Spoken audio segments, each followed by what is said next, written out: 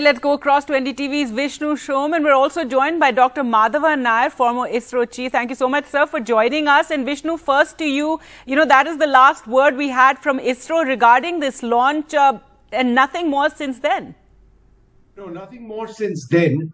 And I think it is a matter of concern that there was data loss in the final phase, in as much as we applaud ISRO for, the first three stages of the rocket having performed apparently all right. The fact that there is data loss means that the final outcome of the mission, on whether or not it's successful, is something which is still very much in question. A mission becomes successful if not only the rocket motors fire properly, but also if the satellites are obviously injected into their correct orbit.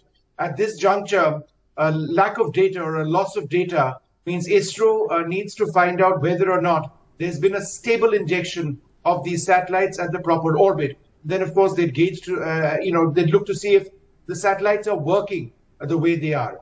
Now, ISRO's pulled off much more complicated missions than this. And yes, of course, it's a maiden launch. But the bottom line is, it's tense. Science is difficult. Engineering is difficult at all stages.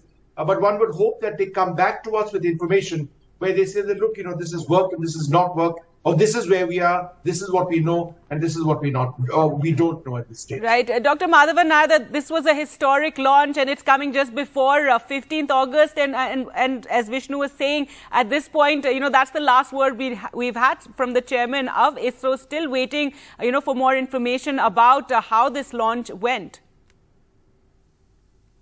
Well, certainly the launch initial phase was a tremendous success, as announced by Chairman ISRO, and also we were watching the performance of the rocket motors, etc., through the plot boards. It looks like the three new rocket motors have performed very well, but at the same time, there is no confirmation about the final orbit parameters as well as the performance of the spacecraft. Unless the spacecraft is injected into the correct orbit, and the sequence of events which has to take place in the spacecrafts are initiated properly, we will not get the signals. So we have to really dig into the reason for this, and it is not that going to be an easy task. We have faced several failures in the past. We had to wade through thousands of pages of data before we could arrive at some conclusion. So I'm sure at Sriharikota, the ISRO team must be toiling, and they'll be going over and over again through the telemetry data which is available to them to pinpoint the reason why the data loss has happened. So all the same, within a very short time, ISRO has come out with a very new rocket system. That's a creditable achievement, and all the rockets have performed well. Right, Dr. Nair. So, it's been over an hour since the last word from ISRO. And so how long would it take for them to tell us exactly, what has happened? Well, it's a very, very complex mission. And as you know, the thousands of pages of data will be pouring in. And several specialists have to go through. Apparently, up to the third stage, everything seems to have been normal, and third stage also has performed well. But in the plot board, there is some anomaly seen. I am not in Sriharikota, I am in Tiruvandhuram. I am not privy to the detailed information. But at the same time, from the plot board, I can see that there is some deviation in the path has occurred during the final phase of the launch. And that could be one reason. Or otherwise, there could be some anomaly while separation. We have to really look for the next orbital cycle where other ground stations are able to capture the signal or not. Then only we'll be able to conclude. Maybe it will take a few hours before we can have a preliminary finding. But the detailed finding will take perhaps days to weeks. Vishnu? Dr. Nair, couple of points. I noticed exactly what you were talking about, that there was a little wobble during the S3 burnout. I noticed that also on the boards.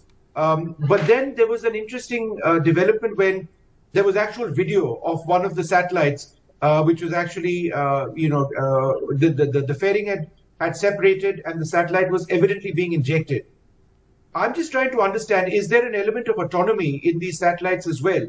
Are they designed to actually ping their status and their health, irrespective of whether data has been lost at this stage between the rocket and the ground station? All the operations in a launch of this kind is pre-programmed and it is taken over by the computer. First two stages go as per a predetermined trajectory, but in the final phase, to achieve a precise orbit, certain maneuvers will have to be made. There, one has to determine the actual position velocity of the rocket and steer the rocket to achieve the final desired object.